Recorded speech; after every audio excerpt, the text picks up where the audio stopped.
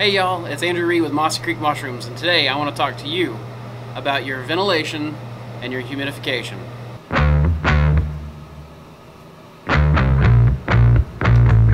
One of the big things to remember about ventilation is to go a little bit bigger than what you might need.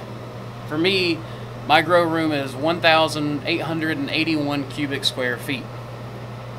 My fan is, let's see, right there, is 810 cubic feet per minute can fan. I'll put the link down for that below. It means that I can replace the air in my grow room roughly once every 2.5 minutes. And it allows us to have that on 24/7 and have fresh air constantly coming in, which allows us to have really nice, pretty mushrooms like these guys here. It's really easy to install your ventilation. Let me turn the camera around here. There we go. So our fan was just laid down on our shelf here. We got an 8-inch can fan that's capable of doing 810 cubic feet per minute. We have 8-inch ducting that just goes through the top of our grow room. We hung it with U-nails in the top, and then tied off by paracord just to hold it up.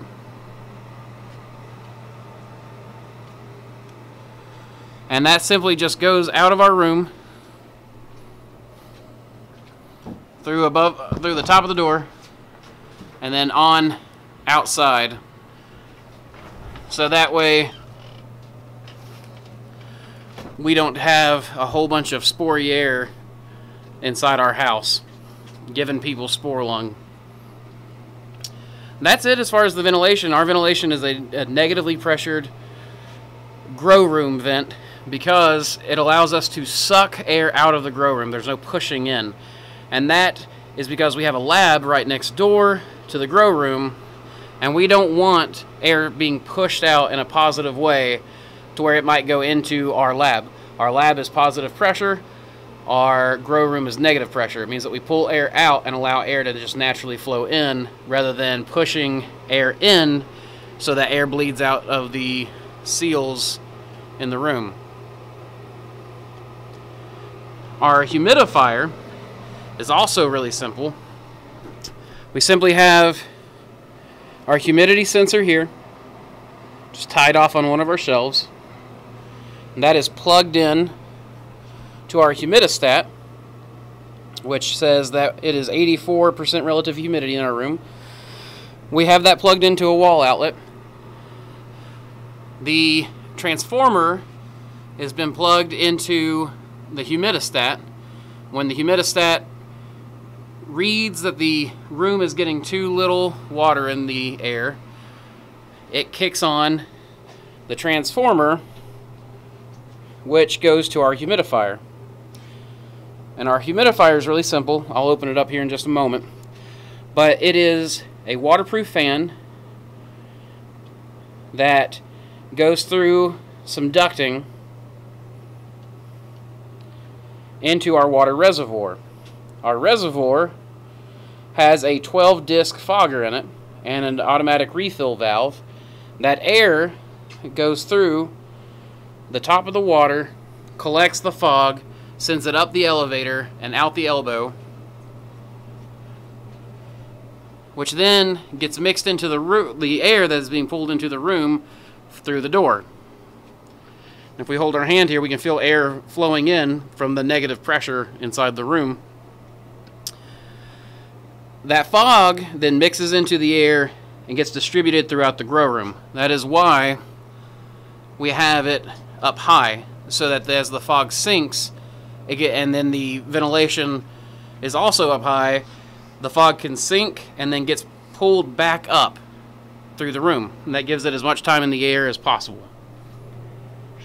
Going further into our humidifier here, we've simply cut a hole in here and cut a hole back here.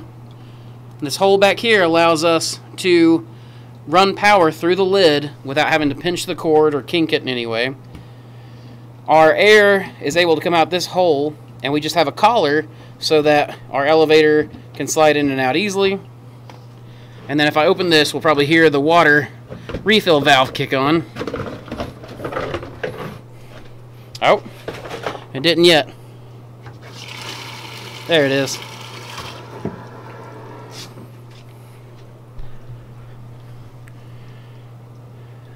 The humidifier is now on, and you can see the fog coming out. Without that fan pushing the fog around, it just settles.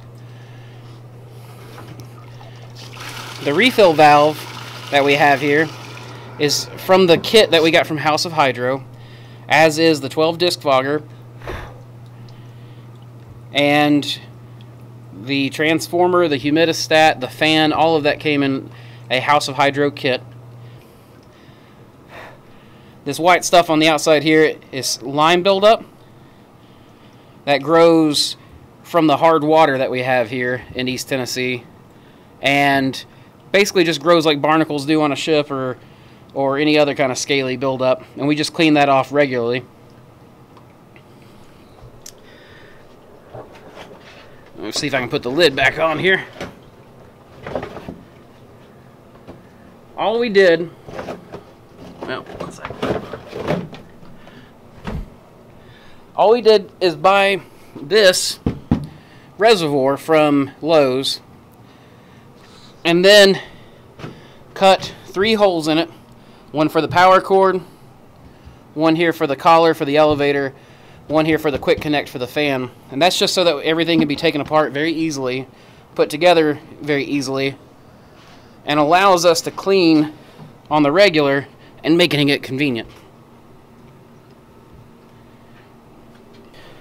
Also, when installing our automatic refill valve, we installed it along some PVC pipe and just plumbed it into the house.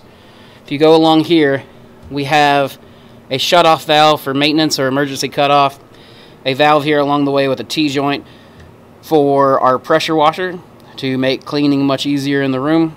And then just under that we have our ventilation, which runs from outside the room. It's just the ventilation for the humidifier. That's not our, it does push air in through this fan. And there's our water line run through the wall. But it doesn't actually push enough fresh air into the room to make a difference, except for the fact that it allows cool air to constantly be going over the humidifier. Keeping your sonic humidifier cool is particularly important in the longevity of the unit. Let me turn the camera back around. Along with keeping your humidifier cool to improve its lifespan, you'll also want to keep your fan clean. Your fan will have a lot of spore buildup if you're doing a negative pressure room like I am.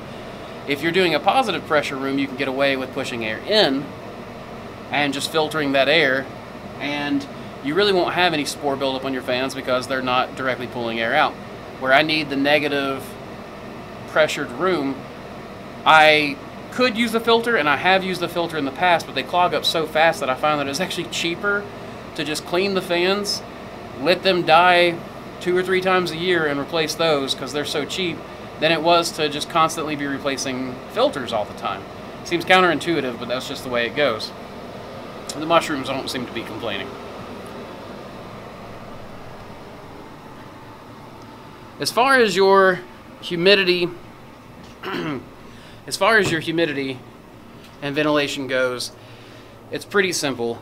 I like to make sure that you're capable of replacing your cubic feet of air in your room at least once per 5 minutes. I prefer twice every 5 minutes, or even more if you can push that. It's kind of expensive once you start getting higher and higher in that. Not to mention that if you run it too much, you're going to have a problem humidifying your air. So again, that balance that we've talked about before is extremely important. And there's a lot of playing around that's required with that. You're going to grow mushrooms that abort because they're too dry, and then you're going to grow mushrooms that are too wet so they get bacterial blotch, and then you're going to grow mushrooms that are leggy because they don't have enough fresh air, and so on and so on. The whole point is to play until you start getting just, really nice clusters growing. Once you get these really nice little clusters growing, and I wish I had some of our big clusters available right now. It was delivery day, so we picked every last thing that we had. available. But each one of these bags produces gigantic clusters, and in part because of the substrate, but in large part it's because of the humidity and the air that we're able to pump through this room.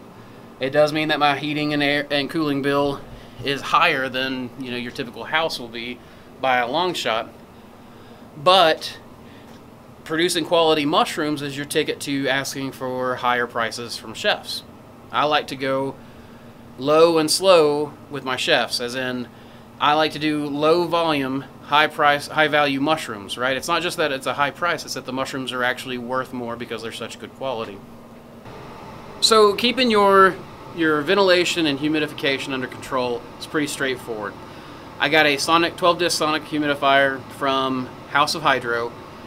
I bought their kit, I bought their refill kit, I bought their humidistat.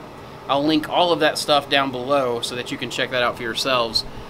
The ventilation, I just bought a can fan, there it is, from Amazon. That's an 810 cubic feet per minute can fan.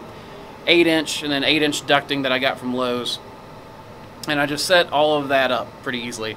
I'll have some footage here at the end with a little bit of music to just show you what that all looked like as we were putting it together. It really allows us to grow a lot of mushrooms in a small space. We grew 400 pounds last week in, like I said, the 1,881 cubic feet. It's an 11 by 19 grow room that's 9 feet tall. The House of Hydro stuff, I just want to do a little plug for them here for a second. Use those guys. Their stuff is awesome. You'll never find a better fog. And if you use code Mossy, M-O-S-S-Y, when you check out with them, you'll get some free discs and like $1 off your order, and it gives us a small kickback to keep producing content for you guys. And I mean, I promise those guys will take care of you. John over there at House of Hydro, he's got some of the best customer service I've ever seen, so I really highly recommend them. Other than that, guys, that's all I've got for you today. Please join me for the next video. Not really quite sure what I'm going to go over yet, but we'll figure it out. Other than that, keep spawning culture, y'all. I don't want nobody stabbing me with love. Don't wanna waste no time getting my feelings hurt. I believe in those things we don't know much of. There's just so much to see that ain't about love. I'm ready to face my fears, I'm ready to taste the weird. I just wanna walk the hills above. My ordinary life, I could let it burn. 'Cause I just wanna go, go, go to the deep end. I just wanna go, go, go to the deepest end. No planning, no stress and no work, no trying to fix what we are. Just go, go, go to the deepest end. I never got to let loose, hanging out with you. You tossed and you turned our love into a stiff statue. My brain was having enough, like my thoughts just stopped. Now all I think of is leaving this bad old spot. I'm ready to face my fears, I'm ready to taste the weird. I just wanna walk the hills above. My ordinary life, I could let it burn. 'Cause I just wanna go, go, go to the deep end. I just wanna go, go, go to the deepest end. No planning, no stress and no work, no trying to fix what we are. Just go, go, go to the deepest end.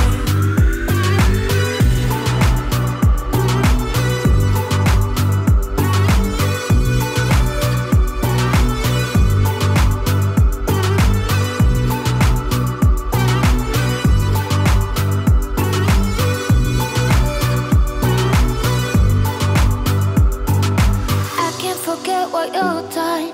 The way you act won't take me back. Just go, go, go. Go, go, go. Yeah, I can't forget what you've done. The way you act won't take me back. Just go, go, go. go, go. 'Cause I just wanna go, go, go to the deep end. I just wanna go, go, go to the deepest end. No planning, no stress, and no work, no trying to fix what we are. Just go, go, go to the deepest end. Go, go, go. Go,